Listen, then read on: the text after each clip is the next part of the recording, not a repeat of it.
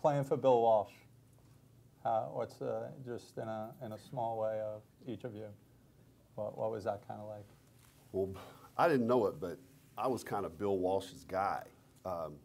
When he came to Clemson when I was a senior to work out Steve Fuller. He was a new head coach at the 49ers and was looking for a quarterback, and came to work out Steve Fuller. And when he called our apartment, Steve and I were rooming together. When he called our apartment, I was walking out the door with my golf clubs. I'm going to play golf, and the phone's ringing, and it's one of those moments where you're like, do I really want to answer this? I know it's going to be somebody that's going to make me do something. And I thought, well, it's almost the draft. I better answer it. It might be. So it was. He said, "Hi, this is Bill Walsh. I'm here to work out Steve Fuller." I was like, "Yeah, okay. Hold on a minute. I'll get him."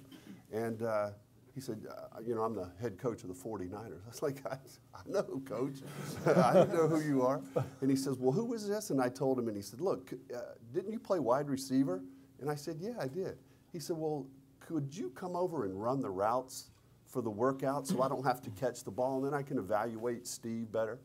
And I was like, "Sure, I'd be happy to." So we go over there, and Steve has a tough day. He's throwing them high and behind, and I, kind of typically like Joe does all the time.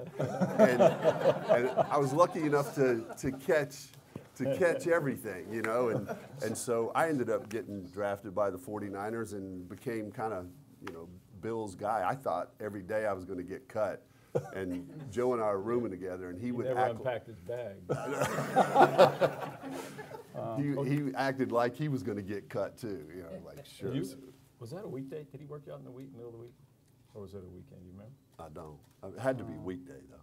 So I thought, you had your golf clubs. Do you have class? I